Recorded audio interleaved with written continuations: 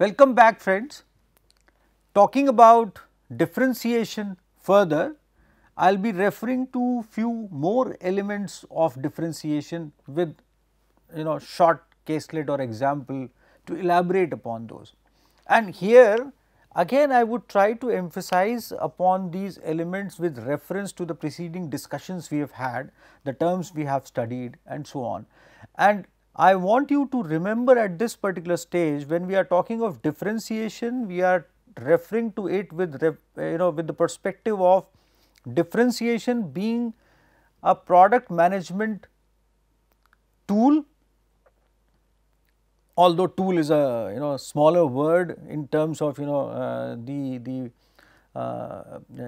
vast aspect related to differentiation of products, and I would like you to think of differentiation as a strategy also, because you see, if somehow you keep on following a particular kind of a product development by other manufacturers, the residual customers who would not pursue that product or purchase that product because of price considerations or something else would be coming to you, but they would not be your loyal customers, and then your product would not be a brand in due course of time. You would find several imitations in the market. You will find pens which would look exactly like Parker. You would find kind of other products, detergents which would look like other detergents available. So, but and I am not saying that they would be lesser products or they would not perform well and they would not be kind of dependable, but again the point is that the brand element, which means that customer would stay with you, more customers would come to you with reference to branding in mind, would not be there, and they would keep on deflecting. And the elements in differentiation, they have one more purpose, which is related to dependability. The more dependent is the customer on your product, the more loyal he may become in due course of time. And I am not talking of compulsive dependability, I am talking of willful dependability. How willingly the customer is dependable, that means customer is handing over his belief and trust to you in due course of time. So, let us go ahead with brief discussion on some other important elements like style. Now, this is again a very important thing. For example, and one of my favorites is eyeglasses or sunglasses, and especially sunglasses. Ray-Ban, they have capitalized upon this style perspective for a very long time. I remember these reflector glasses used by Air Force pilots. They became they became so attractive for consumers in due course of time, wherein Ray-Ban projected them, and I remember a Hollywood star wearing those reflector glasses in one of the famous movies. Probably Mr. Sylvester Stallone was there, who actually was wearing those glasses in one of the movies. So you see, and then several posters they came in, and you see Ray-Ban rose to heights in terms of putting up a styling element to as far as eyeglasses goes. And then you see that actually gives you a particular kind of a look when you wear those glasses, and all of us know that is related to protection from sunlight or ultraviolet rays and so on, but style matters most. So, that is the importance of style, wherein in a product what should matter more for you is the actually the characteristic or the protection capability of the glass, but here style matters most. So, you see, style describes the product's look and feel to the buyer and creates distinctiveness that is hard to copy.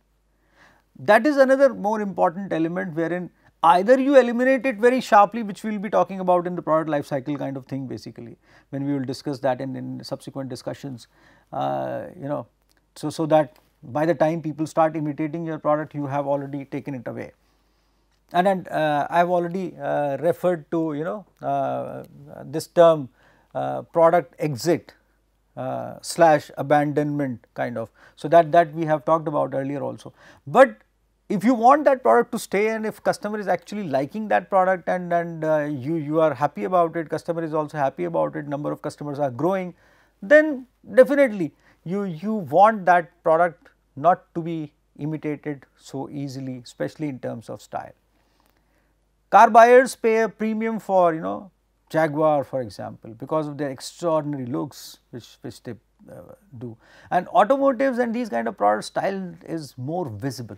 It appears, the shape, the kind of aesthetics, the looks, the headlamps, the tail lights, and we have talked about these kind of examples earlier as well. So, and you see, aesthetics play a key role for such brands. For example, Apple computers and Harley Davidson motorcycles, kind of a very renowned and a very important example in the field of marketing. You see, almost every marketing book you would go through in this world, including product and brand management, you would find Harley Davidson there. So that is the kind of level they have created in terms of their brand, their product management, and so on, that they are talk of the subject, I should say. There is a term talk of the town, so there is a term called talk of the subject actually, and there are many common examples which definitely you would find almost in every sort of discussion. And few more examples can be Montblanc pens, Swatch in watches, and it's a very important example basically. Several kinds of and I would be talking about Swatch in subsequent discussions as well, when I would be referring to positioning. But you see, Swatch changed the way people looked at watches more or less. And I should not be forgetting Titan. Titan has gone a far way in terms of as far as their styling goes. Thin Titan, or elegant Titan, or Titan as jewelry, and Titan. And HMT watches, one of that was one of my favorite examples, although we do not find those anymore. But HMT was a wonderful product, and they were way ahead of their times. They were one of the finest sold products in the world. I remember in mid 60s to mid 70s, 1971 to 1979, or that era, and even in 80s, when mid 60s and 70s people used to go abroad and they used to talk about best watches in the world, HMT was one of those. Rolex we all know, and there are several others, several Cartier and so on. So, you see, strong style does not always mean high performance. However, a car may look sensational, attractive, but spend a lot of time in the repair shop, and that does not happen nowadays very commonly, because you see kind of technology has taken these things on a way different kind of a trajectory, wherein low maintenance vehicles have come in due course of time, and now we are entering into an era of electric vehicles where maintenance would be lesser and lesser in due course of time. And that is a welcome change which this world is going through. So you see, just to give a parity in how it happens, that style matters with other elements of dependability which we have talked about, lesser repairability and or easy repairability for that matter, and reliability and durability and so on. Design. You can talk about design and designing for length, you have a full 2 years program called Masters of Design nowadays. So and IIT Roorkee has that program running with Department of Design. So you see, and then several other institutions are doing very good in such programs, and then there are bachelor's program, 4 years bachelor's program in design. So design has a very big span when you talk about. So, and design is such an integrated element of product and product management. Nothing can be talked about product management without this perspective, design and innovation. And there is another interesting program, Masters of Innovation Management, running here at IIT Roorkee in Department of Design. So that is also a very interesting program. You see, why I am mentioning this? Because today we are actually looking at design and innovation as science with applicability, with the perspective that it is an imbibed or imbued or infused part of product management and branding later on. Design can be can shift consumer perceptions to make brand experiences more rewarding. Simple, if we talk of chairs for example. Now you see, chair design matters a lot, and many a times when I talk to my students here at IIT Roorkee, and when I find them comfortable, very comfortable sitting in front of me. So I ask them, you are feeling comfortable? So they say, yes, we are very comfortable. Sometimes it's a fallacy to me that they are feeling comfortable because I am speaking well to them, but again they tell me that chairs are very comfortable actually. They want to sit there for long time actually, and so that is thanks to the institute which has put up so comfortable chairs for students here. So the point is that this simple element which makes you sit for a longer time in a chair, you would not notice that, but that would increase your efficiency. Sleepwell mattresses, they actually projected the comfort of a mattress for you to wake up fresh in the morning. You see, look at the relationship, wherein design is one of the most important elements of that mattress, wherein they say that it adapts to the shape your back and your body has. And that is, you see, and lots of research and development and production capability has gone into producing that mattress, and I have talked about pillows in the introductory part of this course. So you see, these are the aspects which were not so much noticed. You see, earlier days we had cotton mattresses, cotton pillows, although those were very comfortable, and there you see a long drawn scientific knowledge went into production of those kind of things. But when we went for producing these things for industrial scales, simple headphones, you see, when people started frequently noticing that they are wearing headphones for a longer time and their ears are aching because of long lengthy usage of headphones, then companies like Apple, Samsung and several other companies, they started coming up with different kinds of adaptive shapes in the headphones which can fit in well into your ears and plug your ears like as they are part of your ears actually. And then you see the larger headphones which people love to carry on in their necks, and then they just fit in there and they just enjoy the sound as if they are listening to the singer in front of them. That is where designing comes in. And small thing like headphone, small thing like wherein a tooth cap is there which is fitted in mouth, or when one of the teeth is capped. Small things like kind of a mobile cover which has aesthetics and design perspective, and larger things like automotives. So you see, one design engineer noted once that if we do our jobs, people don't realize what we have done, they just say they feel more comfortable, and that is where chairs and those kind of things and airlines, aircraft seats and those kind of things, they come in. Cinema hall seats and car seats. And I remember one thing, I was sitting in, I should name it, I should comment that I was sitting in this model called Nissan Sunny. Now the back seat of this car is very comfortable, you see, that might be my personal experience, but I told the owner, you see, that the back seat is so comfortable that you can go for longer drives sitting in this car. And I don't know how many people would have noticed that, but this car designers, they have actually focused well on how people sit in the back seats. Other manufacturers are also trying for that, and they are doing that, and many other cars, they have wonderful back seats, but I am specifically mentioning this. So that is why this statement is quite right.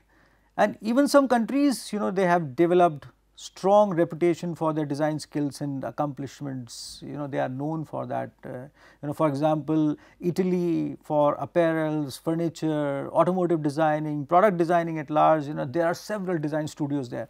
And Scandinavian countries, wherein product design for functionality, aesthetics and environmental consciousness is there, and again wonderful design studios are working there as well.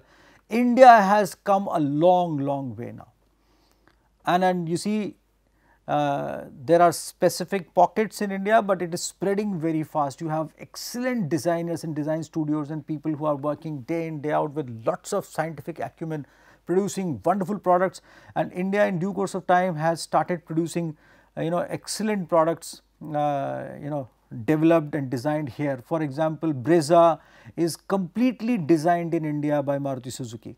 Now, I definitely should commend the team of Brezza who has worked for that kind of a development.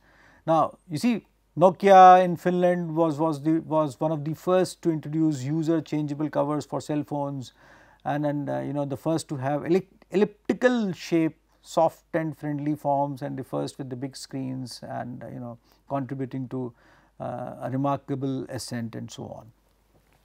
Now, let us go to the other element, but in the meanwhile, let us talk of this simple case study and example. Designing an aeroplane is a very tough deal, and I would not go into the specific details of the magnitude and the effort which is required for such kind of a thing, but just to give you a glimpse, just go to the website of Boeing and Airbus and watch the movies which have been produced by National Geographic and other producers on them. Go to YouTube, watch the magnitude of the workshops they have, the plant size they have, because you see, you should have a big space when you are manufacturing an aeroplane. And starting from the strength of the aeroplane, it is a machine which would fly at a high speed in air, wherein lots of resistance would be there, and so much of science is involved, which has been developed in due course of time, and safety of passengers matters matters a lot here. It matters most because slightest of a fault will malign the image of the airlines and the producer themselves. So, you see, just go into that and try and find out how many engineers, experts, and science and designing experts and several kinds of people are associated with such kind of manufacturing. So, you see, just taking an example from Boeing, consider the lengths Boeing went to in making its 777 airplane to make it seem roomier and more comfortable. See, when passengers they enter, they should feel there is a lots of space for them. There is always a space constraint, and you know that we have been, all of us have been flying. So, you see, they raised center bins, side luggage bins, divider panels, gently arched ceilings, and raised seats make the aircraft interior seem bigger. Trust me, some of you or many of you know that if you go on a long haul flight from for example, New Delhi to New York or further to a further destination, you would like everything to be comfortable. It is not just the service or the timing which would matter to you at that particular stage, because you would be spending let us say 15, 16, 17 hours continuously in the aircraft. So, however friendly and comfortable the crew is, you still have to have that kind of a comfort wherein you can sit continuously for those many hours, and every single bit of imagination and perspective to generate that kind of a confidence in the flyer, in the passenger's mind, that they would go from this place to that place nicely is an important element. One more thing, because you cannot imagine that there would be a specific age group who would be flying. So, in an aircraft you would be finding almost all the age groups flying, starting from infants to elders, and you have one kinds of seats. So that is the importance of interior designing of aircraft. So it's a cumulative experience which you have to generate along with lots of comfort and lots of sense of aesthetics associated with that. So Boeing 777 has claimed to be more efficient than many competitors, or competitive models they might have within their production and with other competitors also, and every competition tries to do that, and Airbus also has several models which they claim they are best as against to the competition.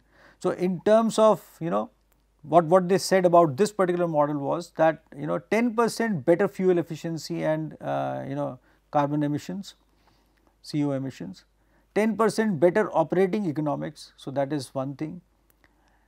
In technologies aspect, Boeing has highly reliable systems, architecture and composite floor beams and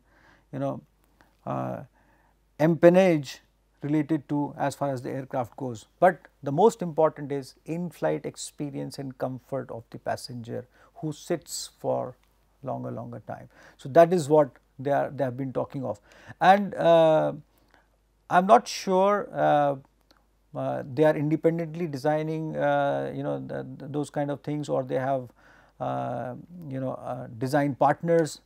I remember IDEO, which is a very renowned design organization. They also have been working on designing the in-flight experience or seats for I do not know which of the clients, but they and their website can elaborate upon that. So you can go to that website IDEO and you can find several stories there, and those little snippets and stories might emphasize the point which we are talking of at this moment. Now there is a statement by CEO of Boeing, Phil Condit, the former CEO, sorry. So you see, he said that just a decade ago our profile looked very different, and we were a company that was dependent on a very cyclical commercial aeroplane market. We were 80% commercial airplanes and only 20% defense and others, so other business. Fortunately, we look very different, and today your company is $1 billion a week company with a better balanced portfolio mix. That means they have come a far way in terms of all the elements which we have referred to up till now. Now let us go to some other aspects related to differentiation. Customization is a very important aspect. You see, customized products and marketing allow firms to be highly relevant and differentiating by finding out exactly what a person wants and does not want and delivering on that. Now customization is almost a stage which can be thought of at the beginning, wherein you have a basic product and you want to differentiate it for the individual users at the end of the day.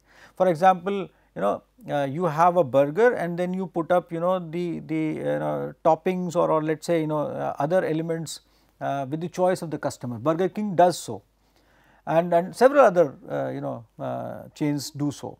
Pizza, for example, you have a fundamental basic pizza and then toppings are as per the customization or requirements of the customers and so on.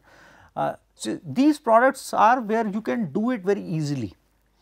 But then there are several products which have to go a long process and manufacturing, and then there is a raw material procurement and so on, which may bring in higher price for the customer, but then customer insists. So you must have capability to do that actually. So it can start from the very first stage when you are interacting with the customers, and I would have referred to this term co-creation earlier, wherein that process starts from the earliest most stage when you start talking to your customer about what kind of a customization he would want in due course of time, or that can be brought in after almost the product is done, and that particular customization in terms of the final product actually, that can also be done. So it depends upon what kind of extreme differentiation you want in terms of the customers you are targeting. Online retailers such as Custprint, Logo, Beyond, etc. allow users to upload images and create their own clothing and posters or buy merchandise created by other users.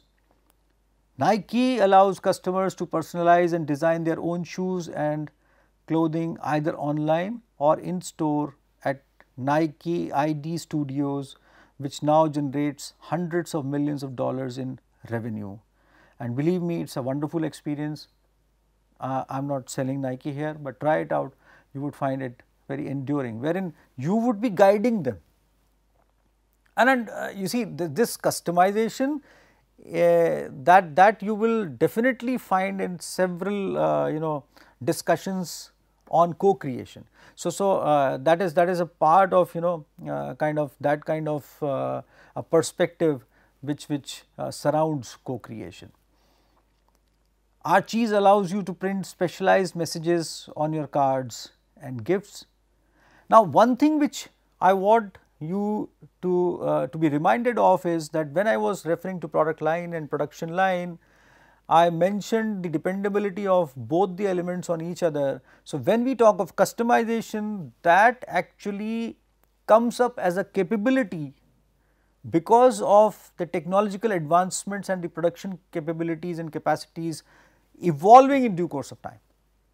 So, for example, today you have lots of printing and publishing capability and capacities in terms of technological advancement. So, you can ask the customer to guide them on what customization do they want in terms of their cards or those kind of things related to printing and publishing. But if you did not have that kind of a capability, then customization would have been on a different levels. So, that is how product line and customization, co-creation and production line and production capability, all these are related to each other, and that is where product manager becomes a very important person. Dell allows you to personalize laptops based on your specific requirement and budget. So you can guide them on the kind of the palm area you require, or I do not know, but there are several kinds of things which can be accommodated from the side of the customer depending upon again the production capability. Burberry, a fashion brand, allows you to select the fabric, color, style and many other features for your own personalized trench coat and so on. I find that Mahindra's, they have also for quite some time now, they have a section wherein you can go and you can put up your choices associated with the kind of vehicle you would require in due course of time. So, they give that kind of an advantage to their customers, and many automotive manufacturers, they have come a far way wherein you can interact with their website to come up specific choices on the part of your vehicle which you would desire for and so on. So, all these elements, they are coming together now. One thing which we have to remember at this particular stage when we are talking of these kind of elements is that all these elements, they are drawing our attention towards two fundamentals: strategy and management. Delivery, it refers to how well the product or service is brought to the customers, including speed, accuracy and care throughout the process. You see, today's customers, they have grown to expect speed. Pizza delivered in half an hour, pizza eye free. Eyeglasses made in 60 minutes, cars lubricated in 15 minutes. Many firms have computerized quick response systems. Everything is quick, that link the information systems of their suppliers, manufacturing plants, distribution centers and retailing outlets to improve the delivery. You pick up a good in the departmental store and the manufacturer gets to know that you have purchased it. So, manufacturer refurbishes the supply because they get that thing in real time, and that is how well advanced the system today is actually. Ordering ease describes how easy it is for the customer to place an order with the company. You see, the easier it is, the more the customer is pro in purchasing from some platform. Amazon has come a far way, aapki apni dukaan.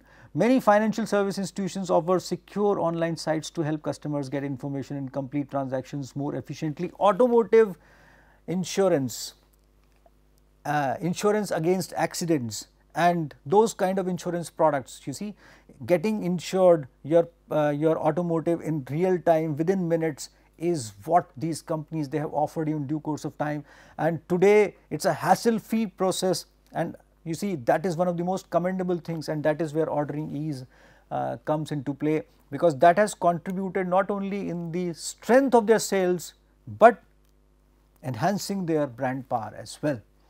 Online e-commerce platforms like Flipkart, Amazon, as I told, Nykaa, Myntra, ICICI Bank, ICICI Insurance and Bajaj Allianz and HDFC Insurance, and especially in terms of automotives, they have done a wonderful job. You know, they are chosen where ordering ease is one of the major factors and so on. And why should we forget about Zomato and Swiggy at this particular stage? Feeling hungry, just go to your app, order something and feel the difference. I will come back with the discussion on positioning. Till then, goodbye.